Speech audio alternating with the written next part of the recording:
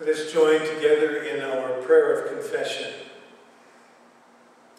Steadfast and loving God, we confess that while we know Christ is the way, the truth, and the life, we have often failed to follow him. We sometimes doubt his wisdom and truth. Rather than live the life he offers, we carve out our own paths and pursue our own desires. Forgive us for the many ways we have fallen short of your purpose for our lives. Give us courage to follow Jesus, who continues to show us the way. And as we have been doing over the last weeks, as we hear the words of pardon, we pour the water into the baptismal font, giving us a visual reminder of the forgiveness that is offered in our baptism. Friends, do not let your hearts be troubled. Know that in Christ you are forgiven. Accept God's grace and forgiveness this day and extend it to others for Jesus' sake. Amen. Let us join in singing our hymn, My Soul Cries Out.